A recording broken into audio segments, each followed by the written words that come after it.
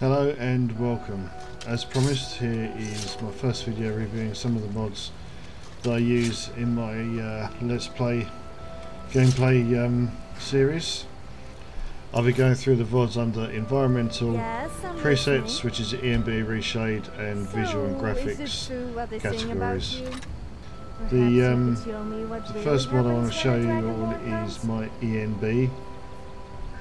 And this is Skyrim SE re-engaged by Firemanaf. I think that's how you pronounce his name. So that's a quick view of his the web page. It's got full instructions on how to fit it. Sorry. This view is without the ENB, so I've just switched it off. You see, it still looks quite nice, but you chuck the ENB on, and to me, it just adds a whole new level of colour and richness and vibrancy to the world of Skyrim. I know they've got it in a lot of other games as well, like Fallout's, Oblivion's, New Vegas and so on. As this is a Skyrim one, it's a Skyrim view, isn't it?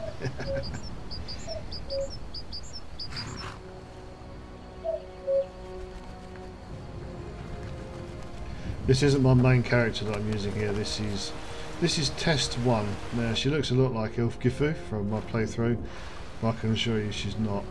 Her job is to run around and break Skyrim once I've modded it. Sometimes she does a good job of that, but sometimes she just can't. But every time I do add a new mod, I jump on with her and just test the game, make sure I haven't broken it completely. Another mod I'm using is ENV Helper, which is by AERS, A-E-R-S. And this is an SKSE64 plugin that enables weather systems in ENB, and I use it for my NAT weathers, which I'll be showing you later on in this video. I don't know, you come down here for a bit of peace and quiet, showcase your mods, and somebody decides they want to start chipping away at some clay with a pickaxe. Thanks, Sophia.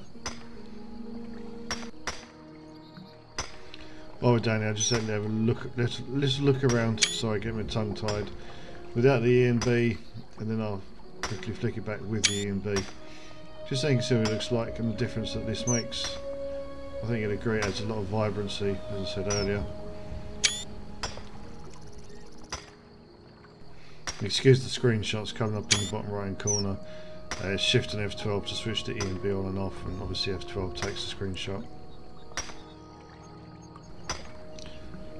The next mod I'd like to show you is Ancient Lands by Kralix, and this mod adds several, it says on the page, several objects in some areas to make Skyrim feel more fantasy-like. This is just outside Whiterun, and as you see it's a massive rock formation on the road leading out. But it's just adding in bits like this which just add a bit more depth and immersion to the game, and this great big statue of a man is outside Riverwood. The next one I want to show you is Lanterns of Skyrim by Manny GT. Again, this just adds several lanterns around Skyrim. Lights up the roads, lights up the cities, and at night time just makes it a nicer place to be.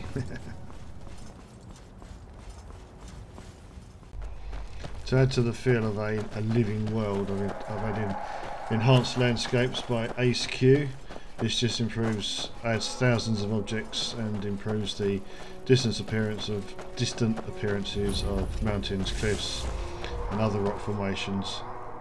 It does also require Dindalod to generate proper distant and tree lodge as well. Again, just adding that depth of feel to the game. And also Volcanic Tundra and Steam Heat Haze by Fading Signal, sorry.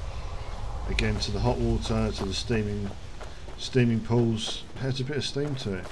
It's adding the small details into the game which can make the biggest difference, in my opinion.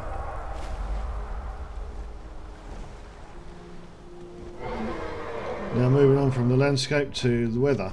The weather mod I'm using is Natural and Atmospheric Tamriel from LOO. It's a complete weather, lighting and visual overhaul for Skyrim, and as you can see it's got a lot of additional settings so you can actually change in game a lot of the settings to do with the weather. So you can see change the night time here, and you can change the climate settings. I've just keep mine on natural and atmospheric. And you've got inbuilt effects as well, but again for my ENB it recommends just leaving it as it is, not using these. So that's what I've done.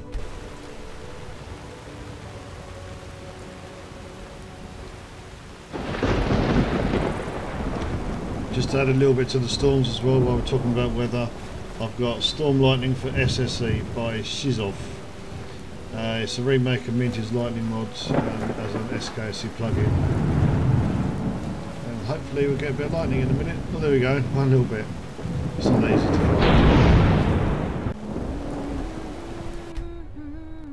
One of the things I do like about the NAT weather mod is you can actually change the weather in-game however you want it. What's on your mind? And it tells you in the top left-hand corner of the map of the screen exactly what weather you're changing it to. So here it's clear for the reach.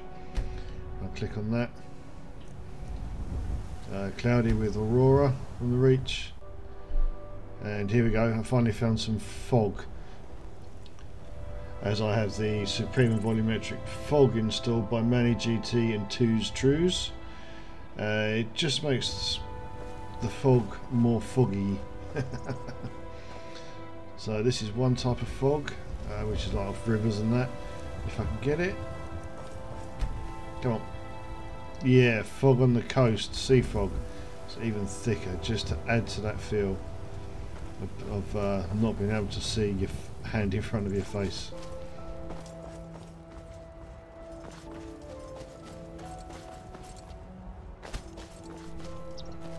The next mod is quite a simple one. It's no snow under the roof. It adds snow to roofs and removes snow from under roofs. Again, just a small little bit of detail because you wouldn't get snow under a roof, but it certainly would sell on top of it. And it's all 3D snow as well. And that's by Prometheus. And while we're up here walking around in the snow, it leads me quite nicely onto my next one, which is Footprints by Hexabit. And it just adds footprints to the player, NPCs and creatures, and it's got particle effects as well. So you can see they're not massively huge graphic footprints, they're just subtle little add-ons, if you like.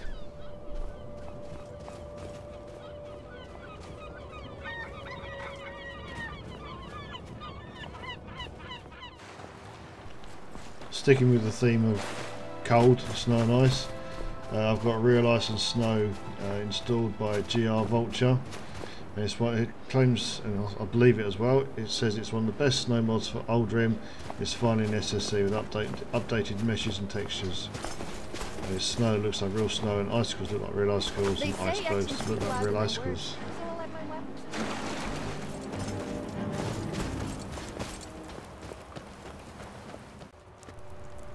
And finally, while we're in the snow and icy region, where would we be without our lovely little king penguins from by Kanloku? Now, I haven't tried killing these yet to see if you get organic polymer, and you can't talk to them, but they're penguins. Yay!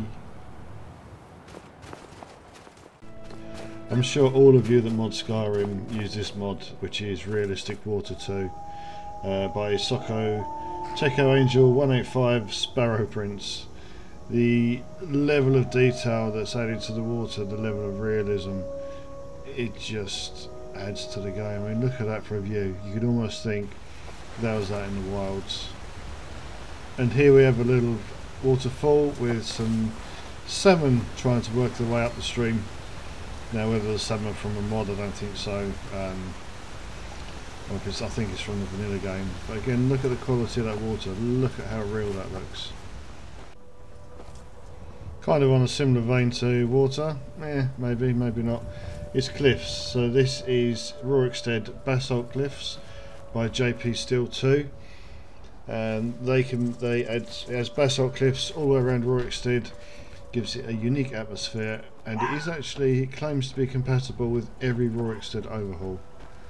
Now, to me, it's either a little bit of the Giant's Causeway built to Skyrim, or it's a little bit of Solstein built to the mainland. I'll let you decide which way you want to go with that one. But he's put I say he, could be she, I'm not sure.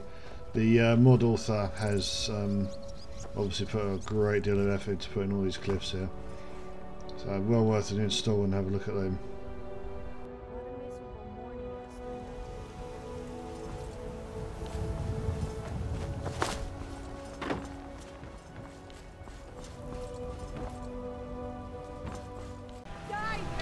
The next mod I'd like to show you is Water Plants for Skyrim by Halifax 0815.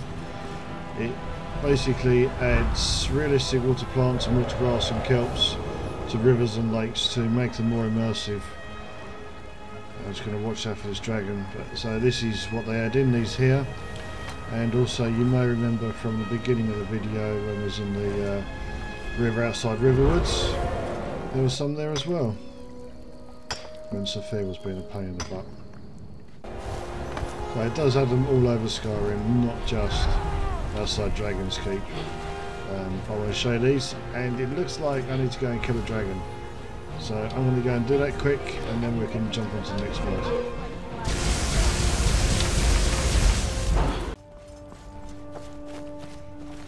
That's actually Whiterun, and this next mod is ENB Light. Adds light on grass and night, limited shadowed light sources, and transforms Skyrim using the ENV particle lights. So again, just another little immersive mod, adding an extra bit of depth to the game. I generally don't show this next mod in game because I'm recording once I've jumped in. This is my main menu replace, which is Fantasy Forest by Dovik. It requires Skyrim Flora overhaul for all the leaves to move, which I haven't installed.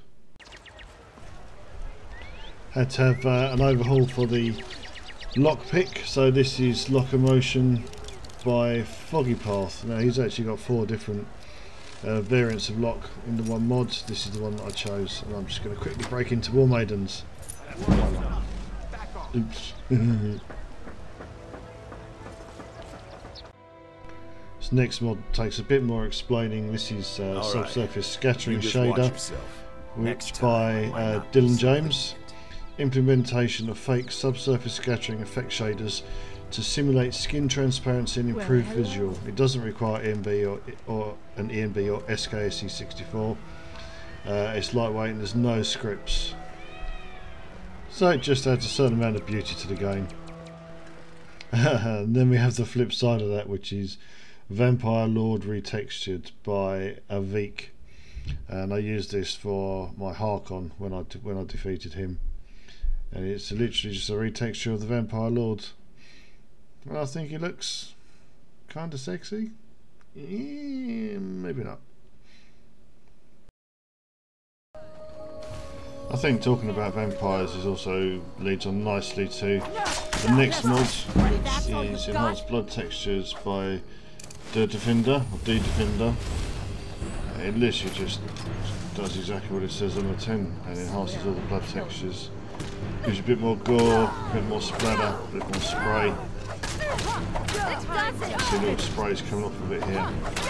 You get more blood splash on your character, more on the ground, more on your weapon. She didn't die in the place for us to be able to show you properly. Aha, bear. So you can see on this bear. There you can see the blood spray coming out nice with the droplets and that. You can have it go on your screen. I'll have it on this one. Now that's how it's done.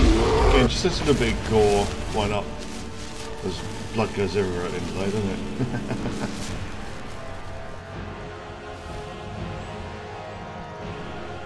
We'll finish off on something a little bit more bright and colourful than Blood and Vampires. And this is Obsidian Mountain Fogs. This is by Highest Shut Up, Arendelle Dr. Megaloblost, I think that's how you pronounce it.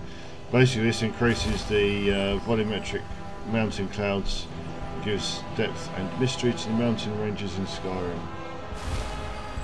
They work well if you've got Dindalods installed as well, just improves the adds a bit of depth to the distant views in the game.